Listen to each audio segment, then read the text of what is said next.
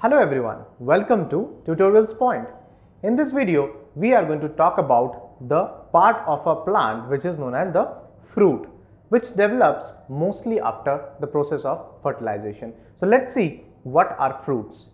Fruits, this is a mature ovary with or without seeds. So there are many fruits which mostly have got seeds. There are other fruits also which do not have seeds. So they are mature ovary. Actually, we have discussed in the previous videos that the ovary after fertilization, it gets transformed into fleshy substances, fleshy parts which are known as fruit.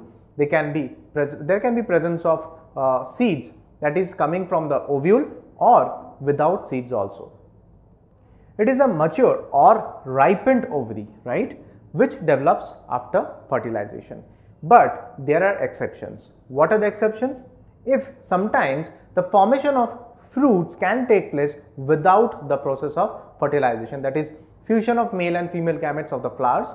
So if fruit is formed without this process of fertilization, of this type of fruits are known as the parthenocarpic fruits. This is a very important type because this is a deviation from the general type of development of fruits, because which is followed by the process of fertilization, then only the ovary develops into fruit.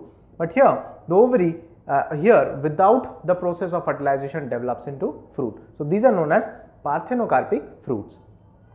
Let us now take a look on the structure of a typical fruit. So the fruit, they have a presence of the fruit wall, which is known as the pericarp. A fruit also may have got seeds, and at times they may not possess seeds also. So the pericarp we are talking about, it is thick and fleshy. This pericarp, it is mostly differentiated into three different layers. We have talked that this pericarp is mostly formed from the outer wall of the ovary. So outer wall of the ovary after the process of fertilization develops into this pericarp. This pericarp gets differentiated into three different layers. What are these distinct layers? The epicarp. Epicarp is the outermost layer, as we can see over here, right? And this is a typical structure of a mango, and this is from coconut. So here the epicarp is the outermost layer of the pericarp. Then comes the middlemost layer, which at times mostly turns fleshy and pulpy, which is known as the mesocarp. And the endocarp is the innermost layer inside which the seed is present. In case of mango, the epicarp or mostly the pericarp, they develop into fleshy and pulpy substance, because of which the mango has got pulp. Whereas in coconut, what happens, this mesocarp, it is mostly fibrous in nature. So based on the way these different layers of the pericarp, it develops, the type or the texture of the fruit also differentiates.